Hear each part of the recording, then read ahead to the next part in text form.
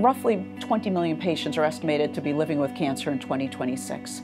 That's not acceptable. And we at TYME want to do more to help advance our therapies, especially for unmet medical needs. What is exciting about the pancreas group that we're going to be reporting on, that we've been able to demonstrate a reduction in circulating tumor cells, or CTCs. These are the small cancer cells that leave the main tumor mass and spread throughout your body in the circulation, eventually leading to metastases and death.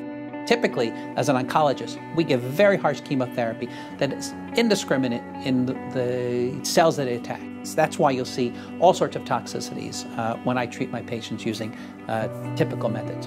Erased tyrosine, SM88, is the molecule that TYME, the company, uses that targets cancer cells very specifically with very little toxicity.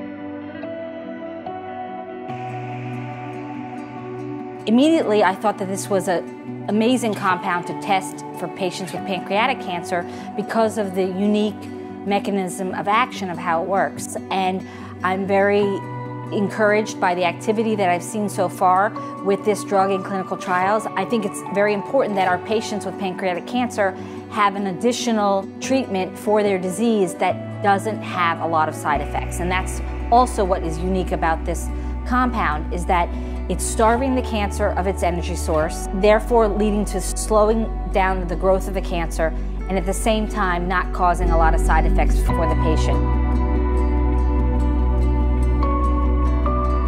What we've been able to demonstrate now at the second lab is the same reduction in circulating tumor cells and an association with a survival advantage, that people in whom we reduce these circulating tumor cells do live longer.